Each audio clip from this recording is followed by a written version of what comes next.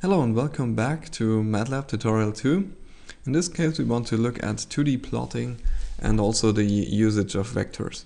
Now I think that you should have a basic understanding of what a vector or what a matrix is before watching this video. If you have not an idea what a vector is, maybe search something in YouTube. There are a ton of videos out there describing exactly that. And we will get right into the details and don't waste much time on the introduction. So the first thing you want to know about vectors is how to define them. So a matrix or a vector is simply defined as A equals, and now those brackets, not the curved ones, but the rectangular ones, 1, 2, 3 equals a vector with 1, 2, 3. If you want to do a matrix out of it, you have to put a semicolon for the next line. 4, 5, 6, and you have a matrix. Now let's suggest that you have another matrix, and this matrix is called B. And it's actually the same as A. And you put in A times B, and then you get an error. And now I just showed you that I have not thought about the matrix concept.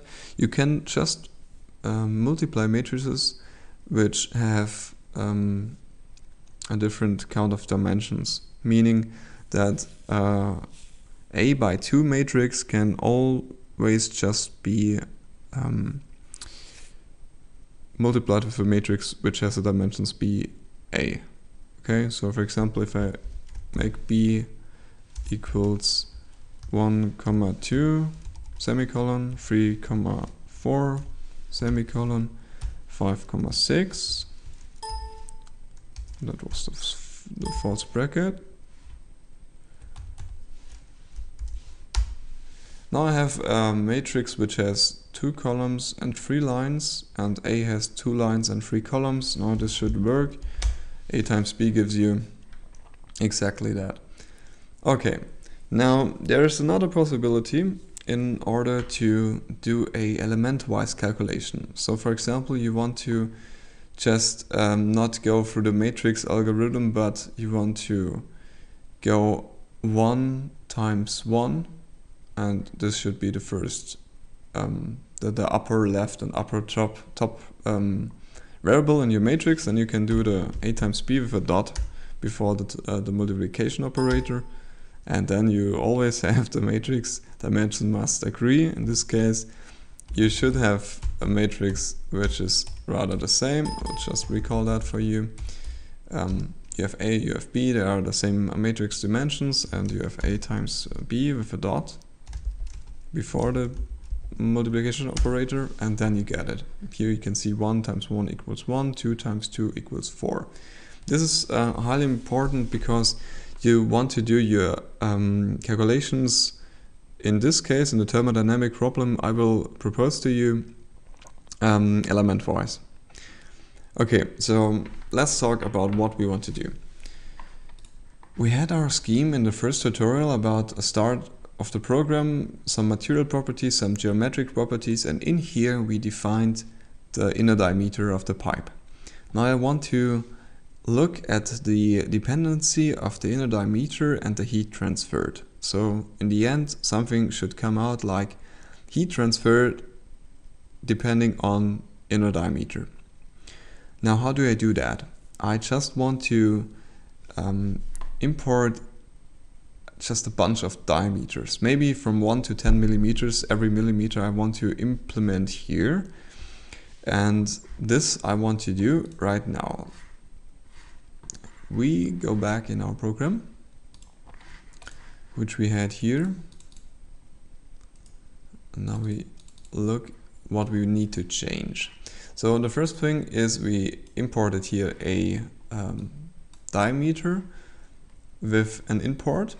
Now we want to make a vector out of it. Okay, so for example, 1 double dot 1 double dot 10. This means starting from 1 with the step size 1 to 10, this will create a vector. You can just simply do that here, 1, double dot 1, double dot 10. This gives you a vector from 1 to 10. Okay, so I have a vector from 1 to 10, and here it starts. It would get you straight an error because di is a vector and di multiplied by 10 to the power of minus 3, which is a singular value, can always be just element-wise. So you have to put in a dot in here. And now all those calculations where the I is implemented will get element-wise operations.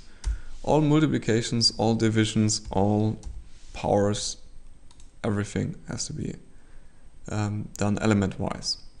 So maybe we put a halt sign in here and just run it. And what you see is that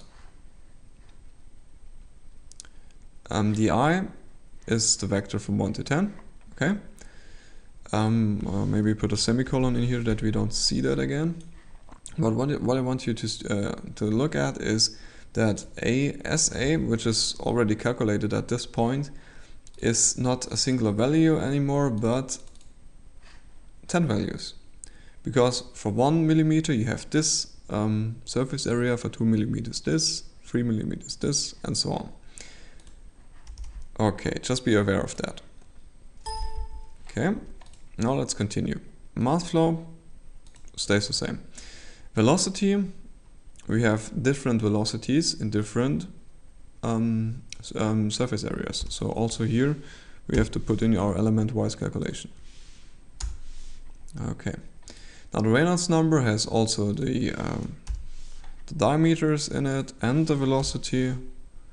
So maybe you even could do that without element-wise calculation, but we will do it element-wise, then we are on the safe side. Delta T, you don't need to change there anything, but now is the real magic happening.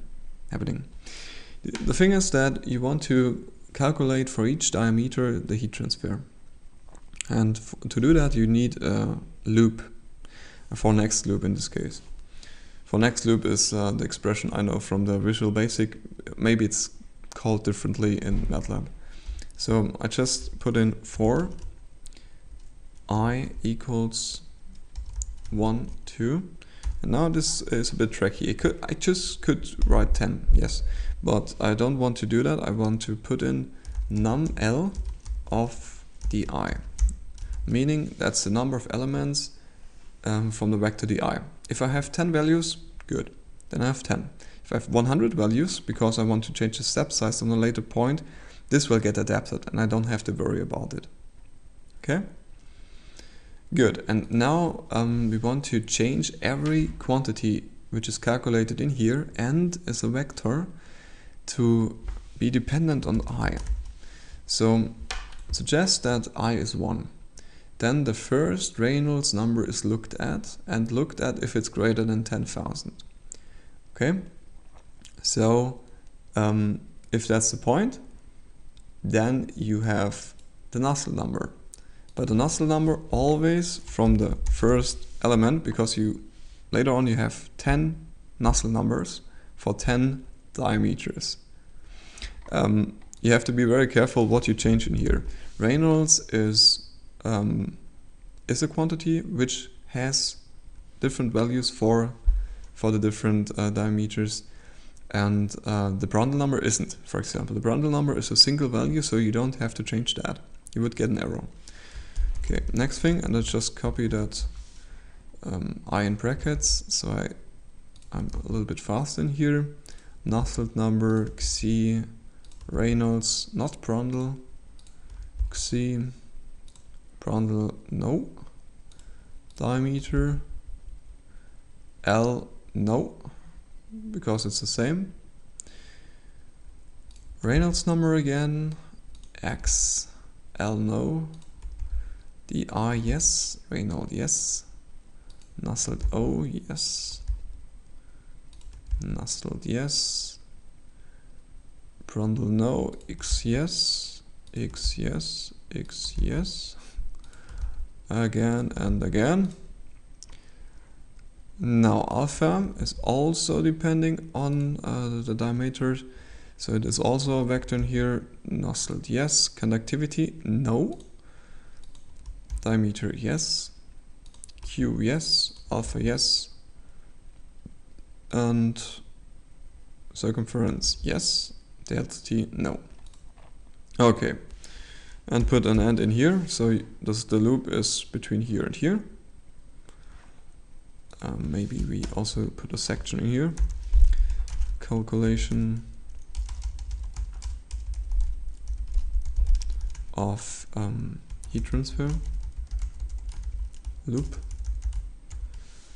Now I want to save that as a different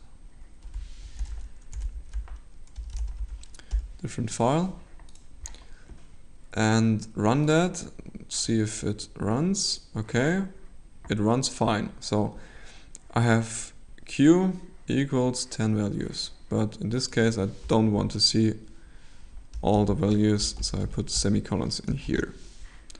Run that again, I should see nothing. That's all okay.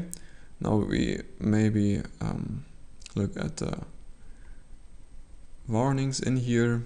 They're just telling me that the size of the variables, or the vectors in this case, change with every loop. And in order to do a better prelocation of the memory, he wants to prelocate the memory.